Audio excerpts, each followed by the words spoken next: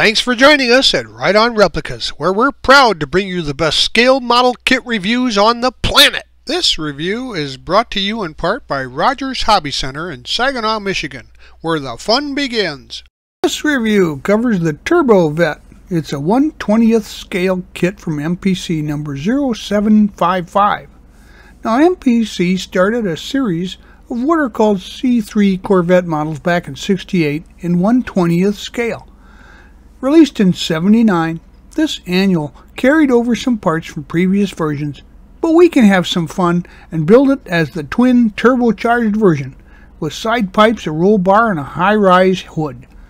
Add the decal graphics from the kit and some numbers from the parts box, and we've got a nice looking track car. Molded in 113 parts in red, black, clear, and chrome. It's an intermediate model kit, but just about anybody should be able to build this with a few practices under the belt. Now, the usual 80 mold issues with heavy sprue attachment points, parting lines, and the like are evident, but the only real fitment issue I found was the front bumper. The kit's rated for ages 10 and above, and except for the turbo plumbing interference that you'll find when you put the engine together, the rest of it shows no real construction issue problems. The larger scale makes detailing very tempting, and when you're done, the car is 9 1/4 inches long, 3 1/2 inches wide, and 2 1/2 inches high. Oh, that's Newt. He's the program director here, and sounds like he wants to ask a question. What do you got there, Newt? Hey, that's a pretty cool looking car. Was that a real racer? No, this is really just patterned after the 1980 Corvette and just included some really snazzy graphics, but it kind of would be typical of like some of the SCCA racers that were prevalent back in the day. Why is the model a different color than the one on the box? That's a great observation, Newt, and that's the beauty of modeling. You can build your model any way you like. You can make it any color you want, and you can do anything to it. The pliability of styrene and the possibility of aftermarket stuff gives you endless possibilities to make the model however you like. Here are the contents for the kit. As you can see, they're pretty nicely laid out, and they've got both the chrome, black, and red part delineations for the various types. Now, we'll be using mostly liquid cement, sometimes super glue for finicky parts, or white glue for glass. And as always, heed the manufacturer's safety and use guidelines when using any of the products you see or hear used in the review. Here are the decals for the kit. As you can see, the backing paper is yellowed, but didn't really bother the decals themselves. Now, these great big large decals are going to be a challenge. You'll need quite a bit of warm water and setting solution to set those in place properly. Also, you may want to consider cutting them into segments so that they're easier to manage, but that's up to you. With this kit, we're going to start with the tires, and here's the parts that you'll need for the wheel and tire assemblies. Now, even though they're hollow, they're stiff enough that the wheel fronts and backs should be assembled in a sandwich form individually, as the completed wheel assembly is difficult to squeeze through the tires. Now, the wheel backs can be painted aluminum, and remember, you need to scrape the chrome plating or even paint from areas that you want to join with glue. You can see once the parts are assembled that you can see right through the holes, the ports there in the front of the wheels. So paint the inside of the wheel back silver to kind of look like, brake rotors. Next, we'll start with the engine components. So you can see here all the pieces you'll need to put the engine together, and that's for the unit with the custom twin turbos, the valve covers, and the oil pan. Next, we'll start working on the engine assembly. Apply glue to both halves of the block and wait a few seconds for the plastic to soften, and then clamp the halves together. And once dry, the excess hardened glue can be scraped off or sanded smooth on the exposed areas. Now, scrape the torque converter cover and the tranny sump pan so that no longer have a seam, and then the seam should be sanded lightly on the transmission case, as it actually had a seam on the real car. You see the unit here after priming, and it no longer has a seam on the torque converter cover or the trans sump pan. Now assemble the engine in sequence according to the instructions, which by the way are at the end of this review. And here's the completed engine. The instructions will show you how the spark plug wires, which I've done here, can be routed using some fine wire.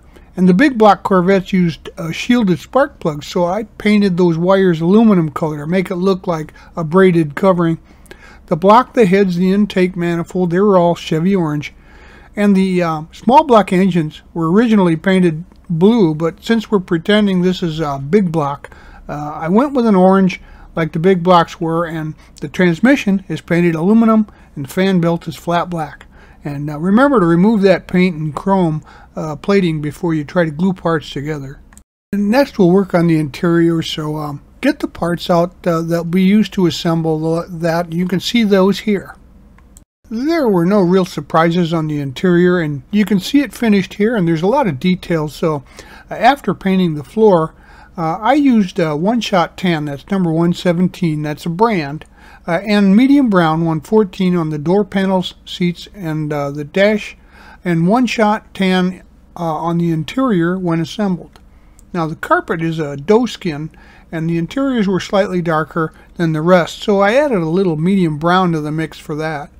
The carpet areas were then topped with a flat clear, and the tan areas were coated with a semi-flat clear. The console plate in this kit is too small for an 80 console, but by painting the entire top it kind of looks correct. Now paint the turn signal lever and the ignition switch on the steering column silver. Add a stripe of silver around the top of the console and around the center gauge areas. Now the gauges have nice detail, and a little white pencil will bring this out. Now the handle on the parking brake and the shift boot and the knob were flat black. Now paint the pedal assembly flat black too. The top portion of the dash was painted flat black too. And you can add the accessory helmet to the location of your choice. I painted mine to match the exterior color of the car. Now paint the roll bar to match the interior color, and then add some flat black to the padding. Locate these pieces from the kit to start building the chassis.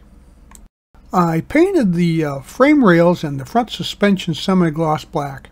The floorboard area is flat black, and I painted the rear differential housing in cross-member aluminum to look more like the new style rear ends that were introduced in '80. Now the disc brakes are silver, and the springs, sway bars, rear half shaft spindles, and tie rods are painted steel color. The rear shocks are painted yellow. Now don't forget to scrape the chrome and paint before gluing. And now we can start to mate some of the previously assembled portions and paint the firewall flat black and the drive shaft steel. The turbo version might not be a good choice for beginners, as slipping the completed chassis with the engine installed is a little bit tricky. You'll need to do a little manipulating and finagling there without trying to break something. Now the turbo plumbing is pretty gainly, and not wanting to clear the front inner wells, but if you're careful, you can slip it into place. Now go ahead and assemble these units according to the instructions, including the wheels, and the radiator, firewall, etc. Remember to align the drive shaft with the rear end as you're putting the engine into place as well. Now the wheels, of course, they'll go onto the hubs that are snapped onto the spindles there. So be careful to put those in position and make sure that the wheels are straight and true. And now we'll go to the body and assemble the front and rear pans. And as you can see, there's some black markers along the fender wells there, the tops where there's some parting lines that you're going to have to carefully remove with some sanding sticks or scrapers. Now the fit of the front bumper and front pan there are not very good.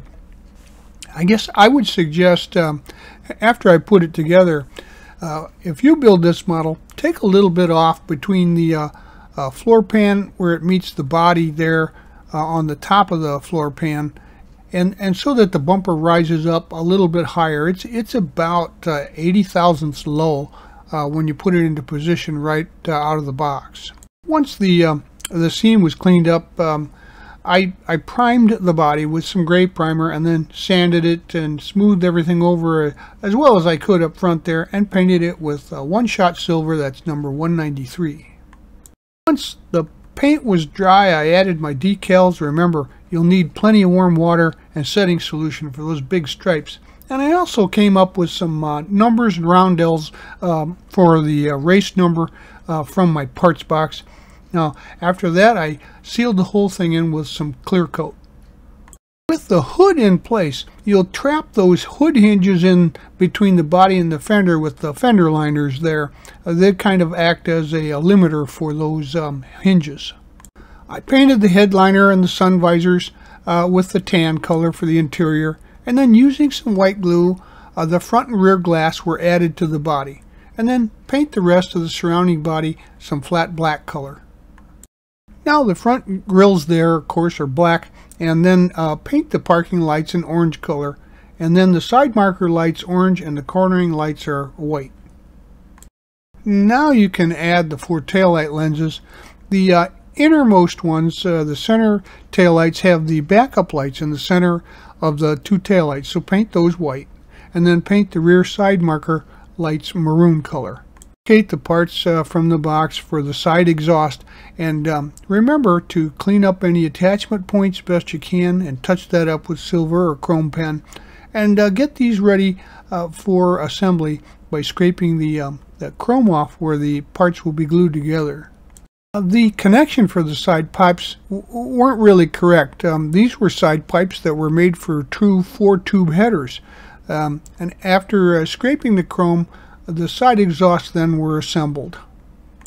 Now you can see in the picture here, they used a collector to add to the cast iron exhausts to connect up with the headers.